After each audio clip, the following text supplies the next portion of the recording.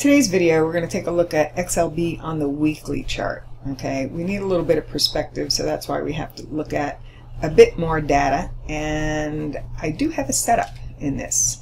But what I'm going to start by doing is just recreating the setup that I've already done, and that is, let's see, we're going to take these prior declines, project them from the recent high. We're also going to do some of the swings inside of the swing.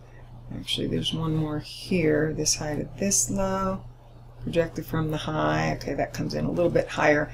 And then we're also going to take 100% of the first swing down and project it from, let's see, which is the higher high? That's 61.21, and this one is 61.16. So from here, we'll project that. Now that comes in a little bit closer at 52.25. So what I also want to see is, are there any other price relationships that overlap where the symmetry comes in? So I'm going to run the retracements of some of these swings and see what, oh, there's a 618 that overlaps there. This one, you're slightly through it. Let's try for some extensions of prior swings. Okay, there's an extension that falls below the market.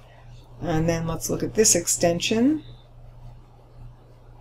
And that comes in a little bit below. So there's an area that starts to stand out where you can anticipate a possible low. I mean, you might not get any buy triggers against it, but you would definitely want to watch this general area because of the potential support here. Let me just try this though, see if there's one other extension.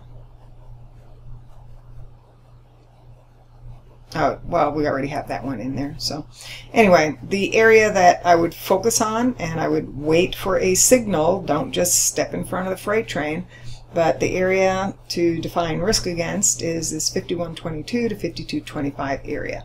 Waiting to see if I see some, buy triggers. I mean, you can use the zone with day trade triggers if you would like, or you can wait for a swing trade trigger, which is going to take a while longer. So anyway, that's what I'm looking at in XLB. I hope it helps.